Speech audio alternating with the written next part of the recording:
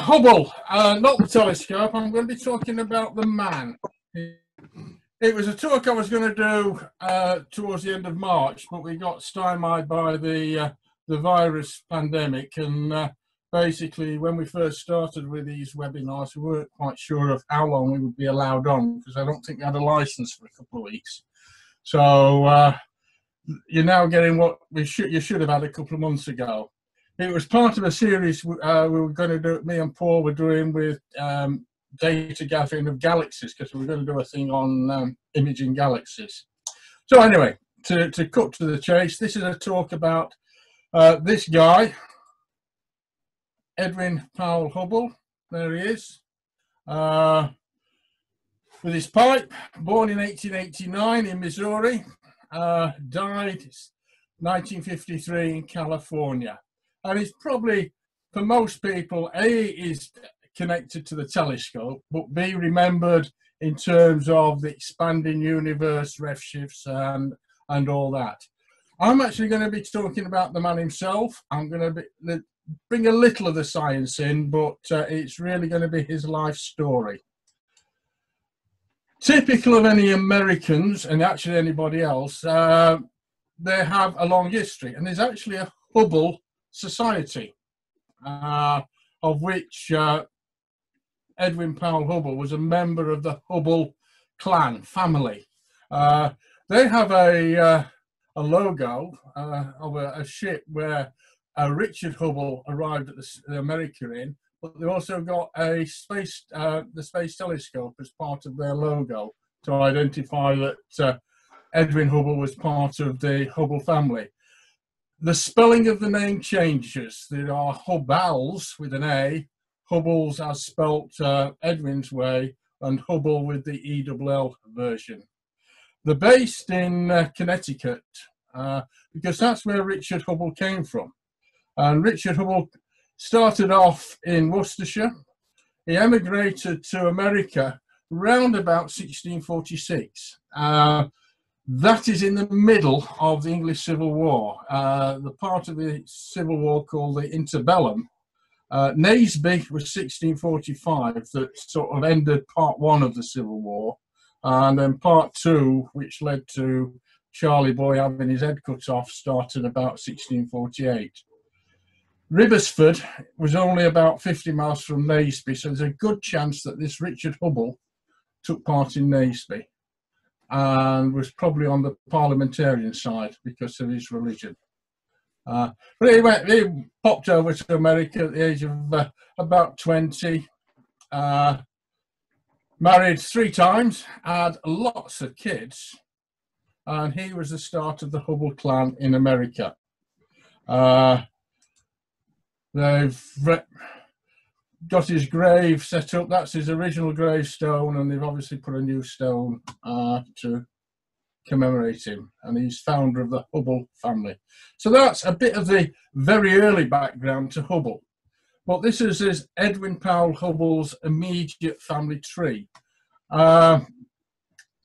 Joseph Powell is where he gets the Powell name from, and that's his great-grandfather. He was in the military and was actually cashiered. He was brought to trial by a military commission for disobeying orders. It was something to do with the Indian Wars, clearing the Indians out from Florida.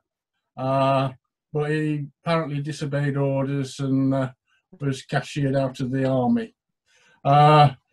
William James was a doctor and is Edwin's grandfather.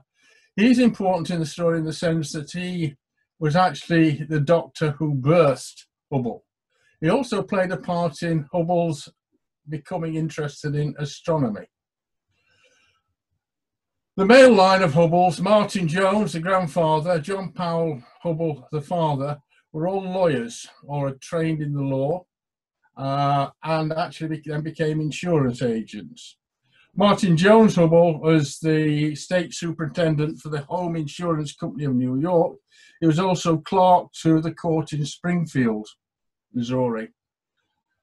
John Powell, again qualified as a lawyer, and he was then become an insurance agent, as did Levi Jones and Joel William Hubble. So all the family was sort of tied up with the law and insurance, apart from Marshall, and he became a cook on a ranch. So he escaped. And it was all set up for Edwin to become a lawyer stroke insurance man as his career, future career. In 1895, John Hubble took the family to St. Louis, moved with his job, and one night they went out to the Yeatman Observatory at Washington University. And it was there that the 6-year-old Edwin Hubble first looked through a telescope, and that hooked him for life. The Yeatman telescope still in use today. It was built in 1857. It's now housed in a more modern dome, and the students of the university actually use it as part of their astronomical society activities. 2 years later, 8th birthday, 1897, grandfather James, the doctor who helped Edwin come into the world, wants to know what to get Edwin for a present. Now, there's an awful lot of stuff in the Hubble Museum, so this is where a lot of all this documentation I found comes from, if you're wondering. And he had a friend called Oliver Wells, a dealer in books, and he found a book called Popular Telescopic Astronomy, How to Make a 2-Inch Telescope, by A. Fowler, F-R-A-S. And he got the book and he made a telescope for young Edwin. There's Alfred Fowler, who wrote the book. You can get the book on Gutenberg Press. It's a freebie, PDF format. So if you're interested in having a look at it, it's there online. So Alfred Fowler, born in Bradford, wrote a lot of books. He was a communicator of the time on astronomy. About the same time, Edwin's in school. So there he is at the Marshfield Public School. That's the 1897-1898 school picture. And then 1900, the Powell family moved to Chicago. Edwin's father is working for the New Life Insurance Building in Chicago. That is an actual picture of the building at the time from 1900. It's a grand looking place. I think at the time it was the tallest, or one of the tallest buildings in Chicago. We can check the address. This is Evanstown in Chicago. Here we've got Hubble John. Edwin's uncle Joel is there, again insurance adjuster, so they're both working in insurance, and they're living at 1310 Judson Avenue. And the beauty with modern computers is you can go on Google Maps, and there's 1310 Judson Avenue, Chicago today. I suspect that house is a later house. I suspect that the house from 1910 has gone, and that probably is sort of a 1950s or even 1960s house. But it's nice to search these things out. At the age of 14, Edwin had surgery for appendicitis and was off school for a while. And he got his hands on a load of astronomy books, and he spent 3 months studying and writing about astronomy. And there's some notebooks where he made his thoughts down, and actually some observations with his telescope. But 1906, he begins his studies at the University of Chicago at a young age. He was under 17. He was late 16, and he was studying mathematics, astronomy, and philosophy. So there's the University of Chicago in 1907. Quite a nice looking campus. And he was also very sporty. So there's the University of Chicago track team with Edwin in it, and the Chicago basketball team of 1909, which actually won the national championships, national basketball championships. So he was no mean athlete. I always find it amazing. I mean, 1909, he's 20 years old. These guys are all going to be around about the same age. They look in the 40s. I mean, didn't anybody look young in 1909?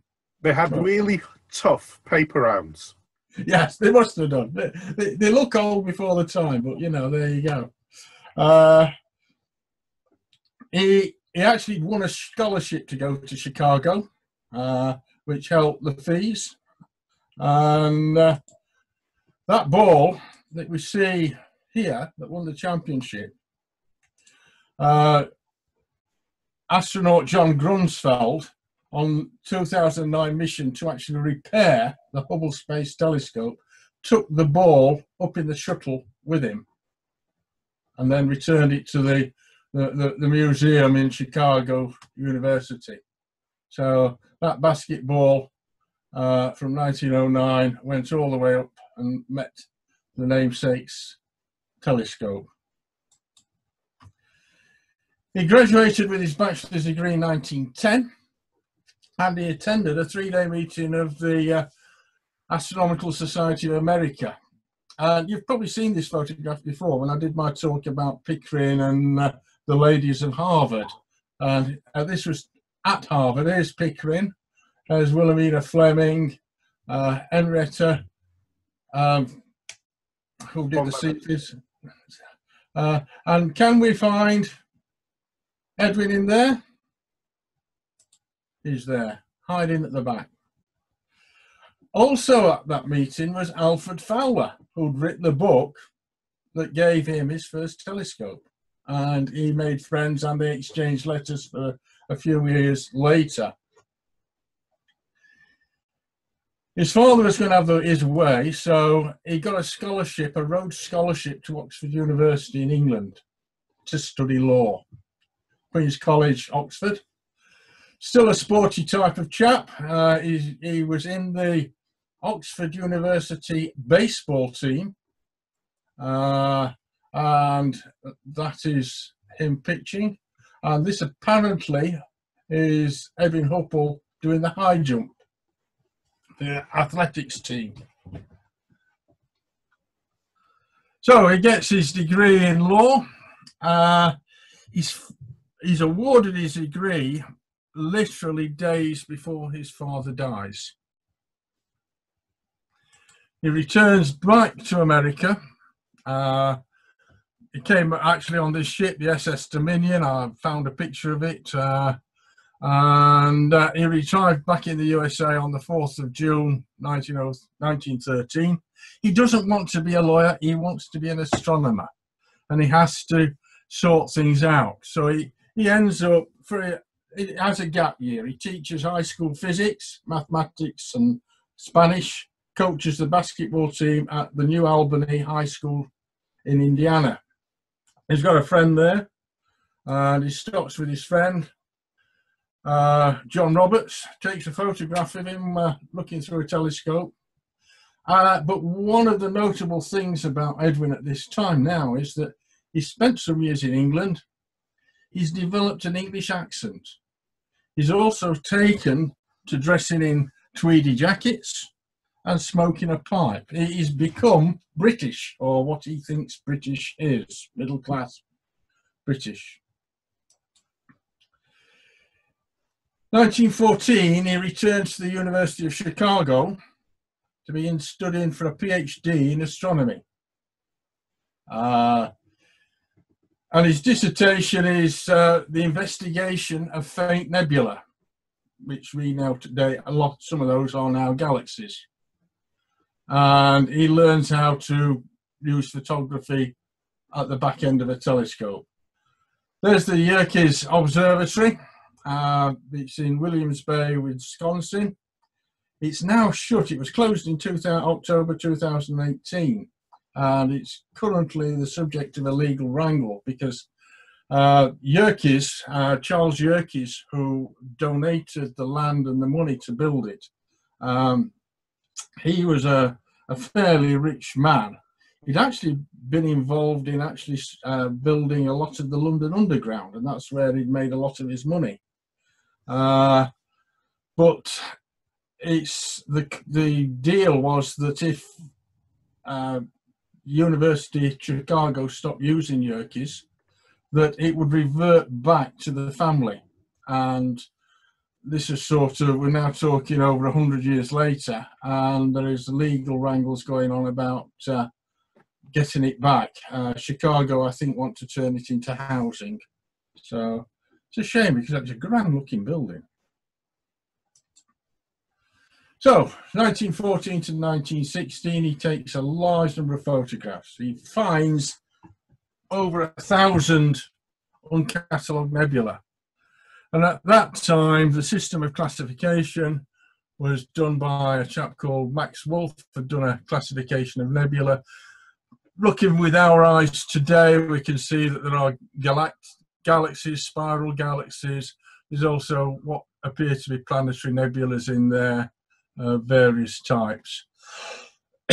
So all the gaseous stuff is lumped together as fuzzy objects, as me and Paul call them, because we like planets, me and Paul.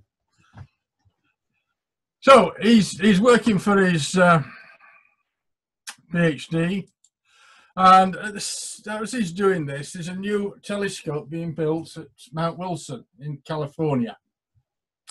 George Ellery Hale, he's the director of it, and it's going to have a new 100-inch telescope, which at the time would be the largest in the world, and everything is carted up to the top on horseback by what are called mule skinners, and I'm going to come back to mule skinners in a little while because they play an important part in my story. But he's offered a job after he qualifies with his degree at Mount Wilson, but unfortunately on April 1917, America declares war on Germany. And ever the patriot, Mr. Hubble, Edwin, wants to join up. So he manages to persuade the powers to be at Chicago University that he needs to do his Viva examination, his oral examination early, so he can get his PhD and then go off and fight the Bosch. This date is brought forward, it's duly granted, and he's 27 years old, and he completes his thesis. It's very, very short. It's only 17 pages long. It has 15 tables, 2 figures and 4 plates, which compared to what you get as PhD submissions today is minute. But he got his PhD, he got his doctorate.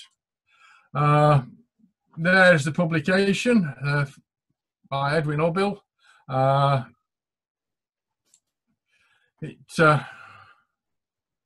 It says that little is known of the nature of nebula and no significant classification has been suggested. Not even a precise definition has been formulated. The essential features are that they are situated outside our solar system and they should be unresolved into separate stars. Some, at least the great diffuse nebulosities, connected as they are with even naked eye stars, lie within our solar system, while others, the great spirals, with their enormous radial velocities and insensible proper motions, apparently lie outside our system. The planetaries, gaseous but well defined, are probably within our sidereal system, but at vast distances from the Earth. A lot of the thought at the time was that actually these nebula, the spirals and others, were actually within the Milky Way. The Milky Way was the universe, so everything should be contained within the Milky Way. And Edwin Hubble is starting to go with the view that the large spirals are outside the Milky Way. And if we look further, you can actually buy his thesis today on Amazon. It's leather bound, £32.15. I'm sure you'd enjoy it.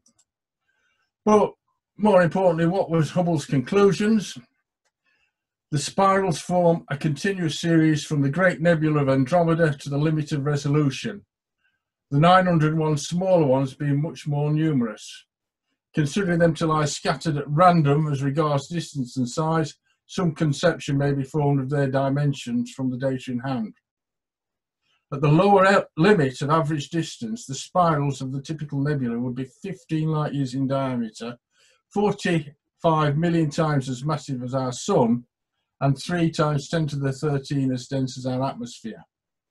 On the other hand, if these spiral nebulas are placed at a suitable distance, millions of light years, its dimensions assume the same order of magnitude as those of our stellar system. Straight away, Hubble has got to the point that these spirals are galaxies just like the Milky Way in their own right. He's looked at the orbital speed of the proper motion and the radial motion through spectroscopy of the galaxies and come up with these conclusions on terms of their mass and velocities. So he's got his degree, he's got his doctorate, and he signs up. He registers, he does some army training at Fort Sheridan in Illinois. He's given the rank of major in the infantry, the 343rd Infantry, 86th Division. And probably fortunately for Hubble, he arrives in France in October 1918. And basically he has 3 weeks at the front before the guns fall silence. So he doesn't actually see a lot of combat. He's about 27 now, and as I say, I mean, I'm surprised how old he looks in that picture. I mean, again, he looks a man of 40, but he's only 27. But that's me. So the American Army send him back to England to look after American students and American Army students who are studying in England. Basically looking after the finances and making sure they've got accommodation and a bit of a bursar's job. But while he's in there, he pals up with Hugh Frank Newell, Professor of Astrophysics at Cambridge, and they have dinners together. They do some observing. He's allowed to use the observatory at Cambridge and the telescopes, and Newell submits Edwin to membership of the Royal Astronomical Society, and is accepted as a member May the 9th, 1919. The end of summer 1919, he returns to the United States and he takes up Henry Hale's offer of a post at Mount Wilson, and he starts his post there on September the 3rd. He's using the 60-inch reflector to take his photographs, and the guy that is basically the technician running the observatory, the night assistant, is introduced to him, a guy called Humason, and he plays a big part in the story of the redshift and discoveries. At that time, it's still thought that a lot of the galaxies, the gaseous spirals, are still part of the Milky Way. And Harlow Shapley, who is director at Harvard, actually he is strongly in favour of the spirals being part of the Milky Way. He opposes the view that the spirals are outside the Milky Way. And he'd done some work on looking at distances to globular clusters using things called Cephids, Cephid variables. And this is what Hubble is going to use, Cephid variables, to look at the distance of the spiral galaxies, the spiral nebula. Now, a bit of explanation of what a Cephid is. It's a variable star. It's like clockwork. It has a regular period. It ticks. You can predict exactly when it's going to get to its maximum, predict exactly when it's going to get to a minimum, and the period doesn't change. Henrietta Leavitt had discovered these back in about 1909, and what they found was that more intrinsically bright Cephids oscillate at a slow rate. Their variability period is longer, whereas if it's not as bright, it's not as luminous, its variability is shorter. It flashes quicker. And you can plot that on a chart, absolute magnitude against period. That means that if you can measure the period, you can work out what the absolute magnitude is, you can see how bright it is, you can measure the distance. I've mentioned Hugh Mason, the night assistant. Now, he'd started life, Matt Wilson, has a mule skinner or a pack horse trainer. There he is, leading his horse and the stuff up the mountain to help build the observatory. When the observatory was built, he took the job as janitor, cleaning out the toilets, I suppose, and sweeping the floor. But he got an interest in photography, and he had great skill in obtaining detailed photographs.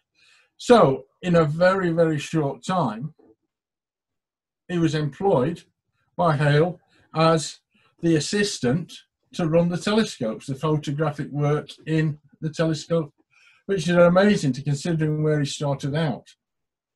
And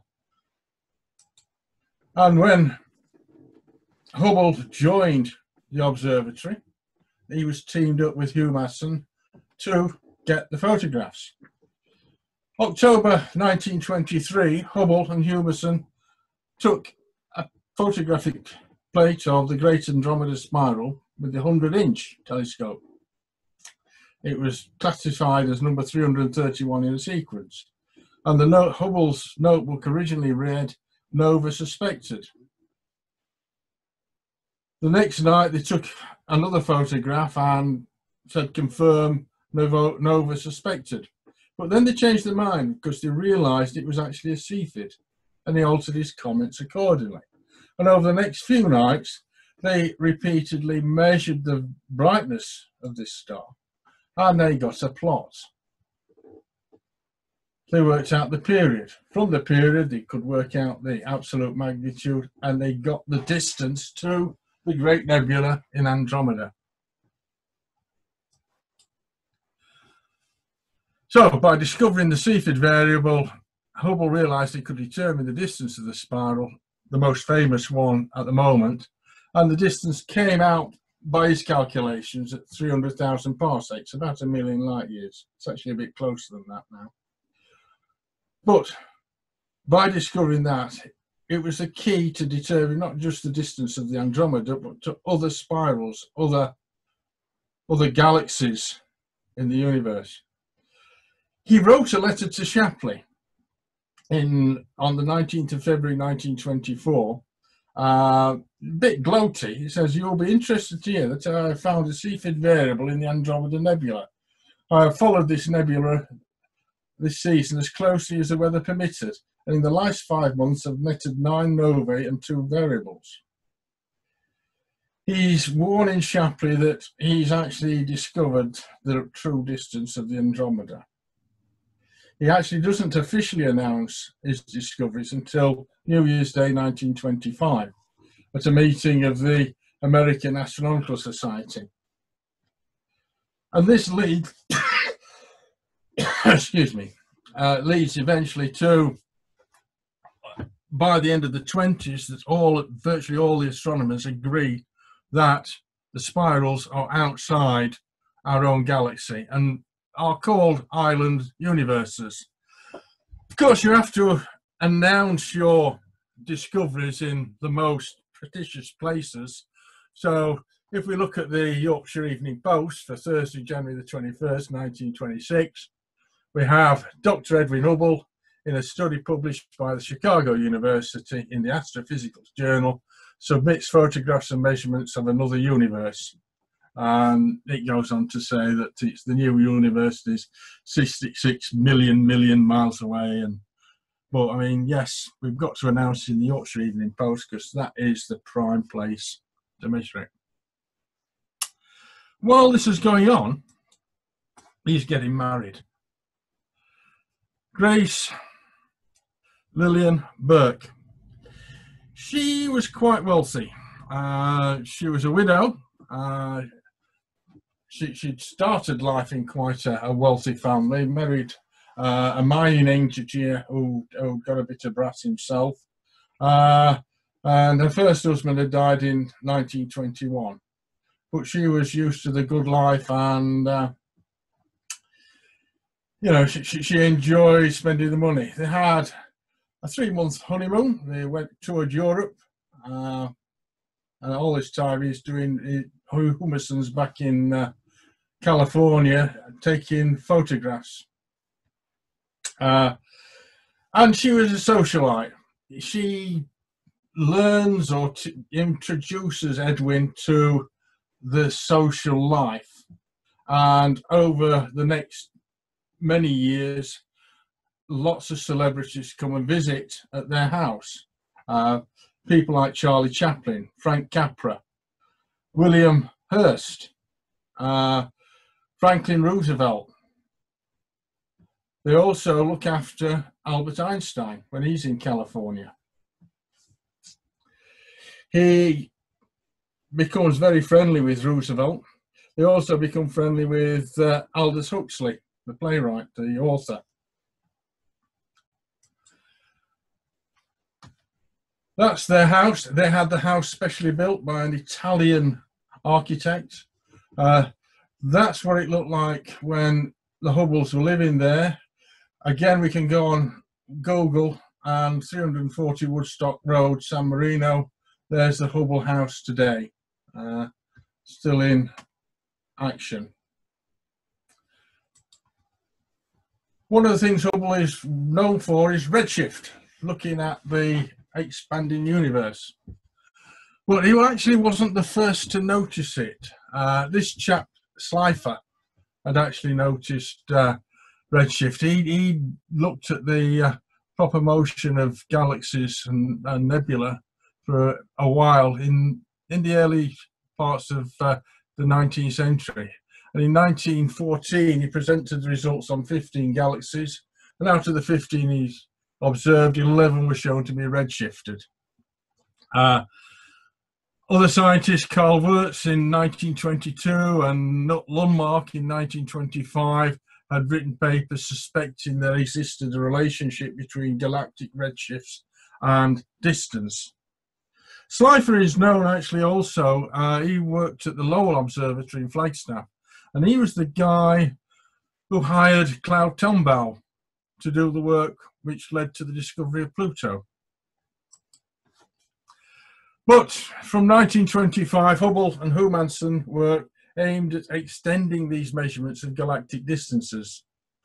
And they discovered, they were probably the first to actually write a paper that there was a linear relationship between the distance of a galaxy and the value of its redshift velocity.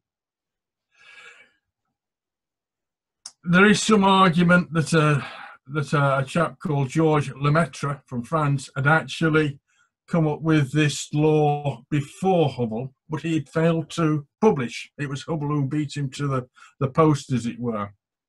And Hubble and Humansson quantified it in mathematical form.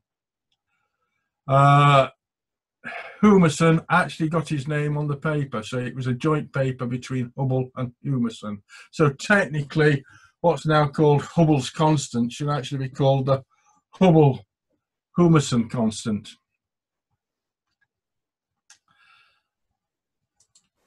That's the plot of their data from 1929. A bit scattered, but it does show the possibility of a linear relationship.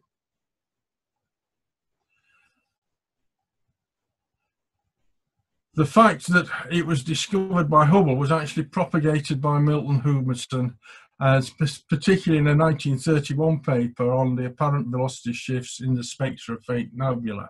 And it was Humansson who went on to actually do a lot of the redshift work that confirmed this law.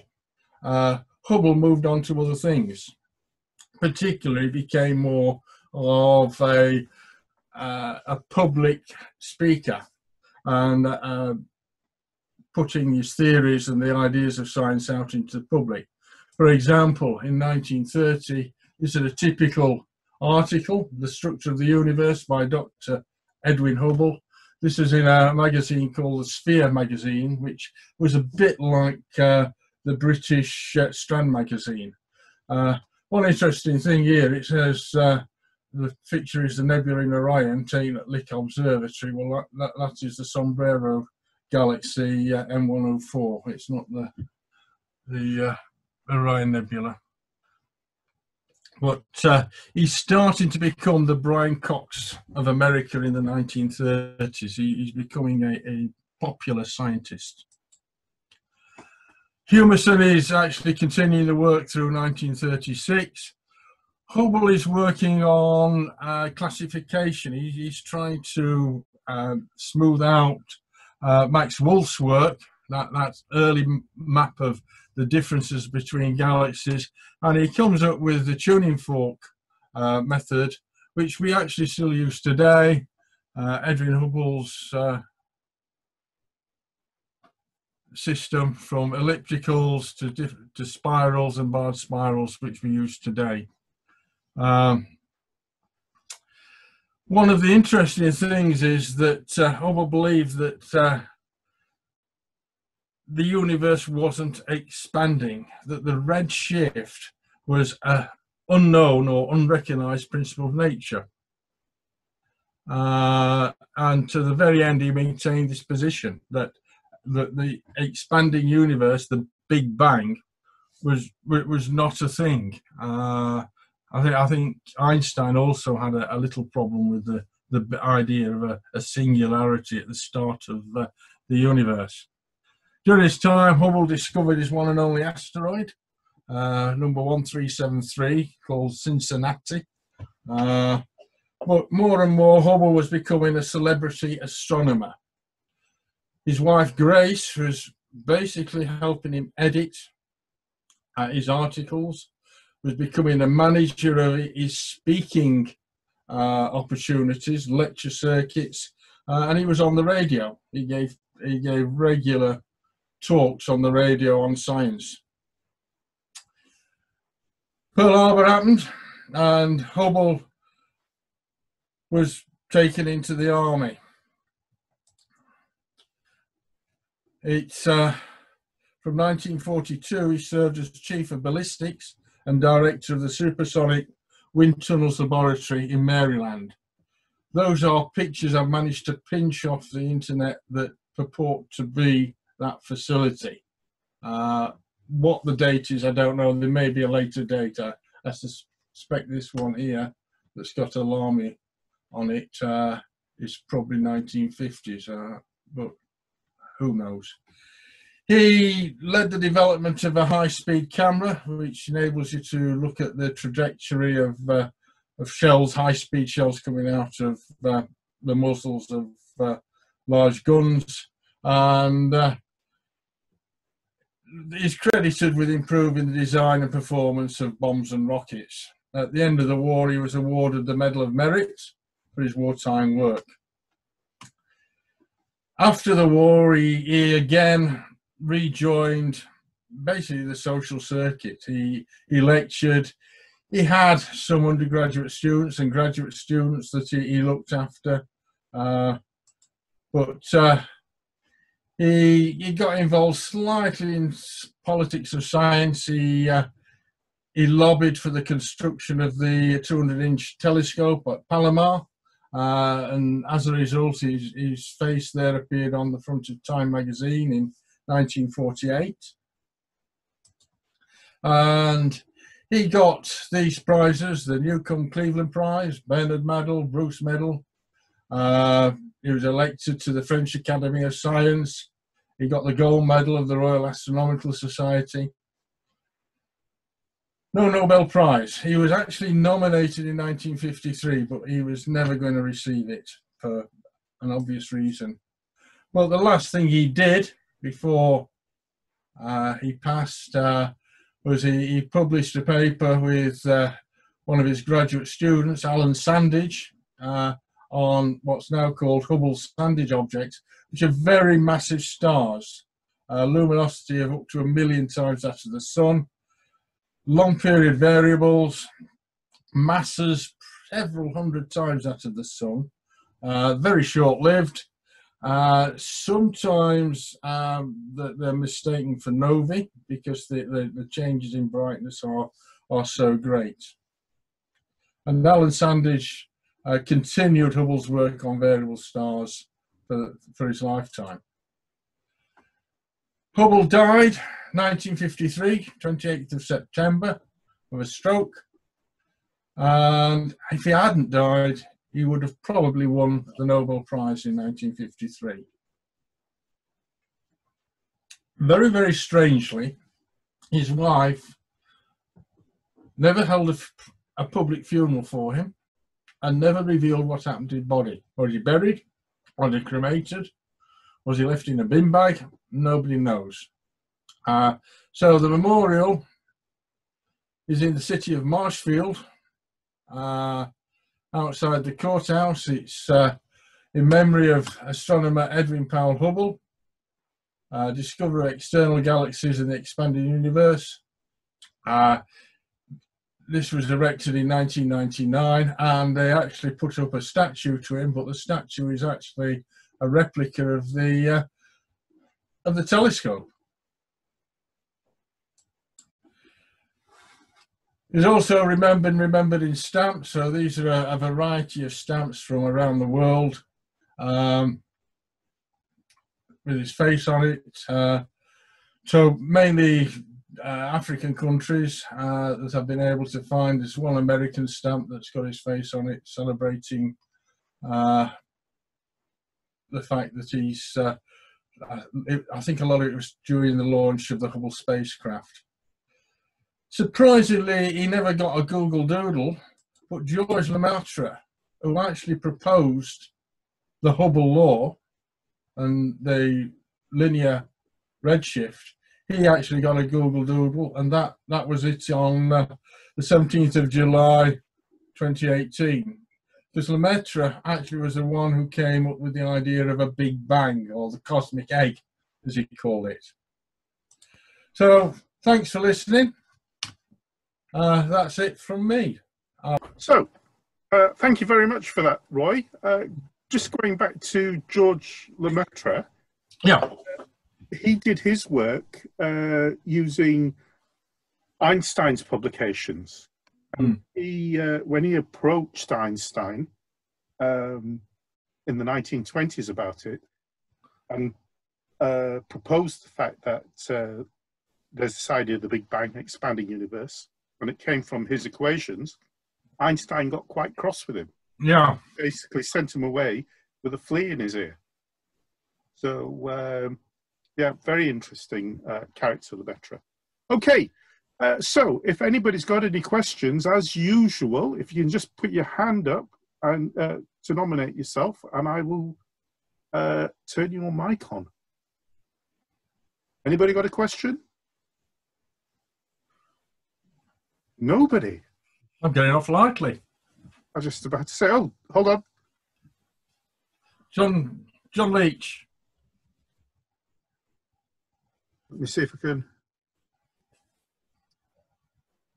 Can you hear me? Yeah. Good evening, John. Good evening. Fascinating as ever, Roy. Without going into too much detail, you mentioned this thing called red and blue shifted. What's that in relation to? What does it mean? Simply. Basically, it's Doppler shifts. So in sound, if you're stood on the side of the road and a police car's coming towards you, right, it's high pitched, and as it passes you, the pitch changes to low pitches. So the galaxies, if they're coming towards you, they're blue shifted. So we know the Andromeda galaxy is actually coming towards us. So when we do look at where the hydrogen alpha line is in the spectrum, it moves to the blue end of the spectrum. But most of the galaxies, the further away, the more redshifted. So the spectral lines of the elements in that spectra move correspondingly more to the red the further they are away. So basically,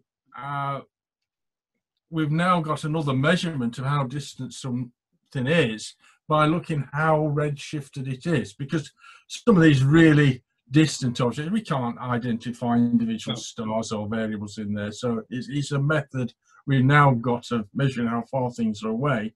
But looking at galaxies up to about 50 million light years away. We could actually nowadays on the big telescopes identify some of these variables, so it enabled us to draw these lines, and the slope of the line was important. When Hubble first measured it, I think they came up with a figure of 250 miles per second per megaparsec. That figure's now come down to somewhere around about 70.